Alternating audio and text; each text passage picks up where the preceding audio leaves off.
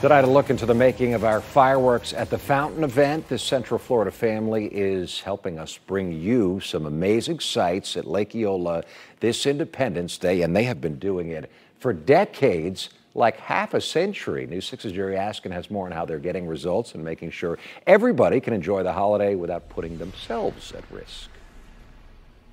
It's a view that Bill Cook and his family can't get enough of, all while celebrating a major holiday. Is the 4th of July your favorite holiday? Absolutely, 100%. I mean, look what I get to do. I mean, I get to light it up for everybody. And he loves it.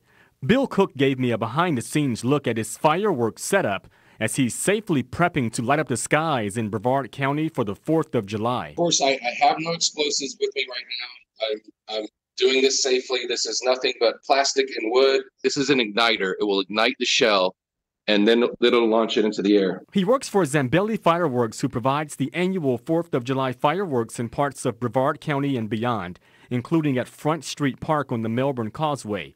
And for the Cook family, doing fireworks shows in Brevard dates back to more than half a century. For Melbourne, Florida, my grandfather, Calvin Cook, started in 1968. He told me his late grandfather, Calvin Cook, loved fireworks so much that he volunteered with a fireworks crew before he was offered to shoot a fireworks show himself. Since then, for Melbourne, it has been Calvin Cook, Steve Cook, Tim Cook, or Bill Cook. That's myself.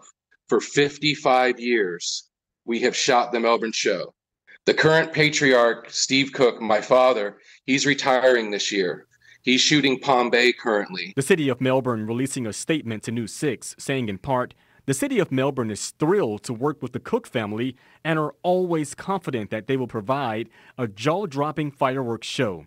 We are proud to celebrate their history and enthusiasm for what they do for the Zambelli company and everyone who enjoys their work. Cook told me he and the Zambelli fireworks team pray before each show to make sure everyone is safe.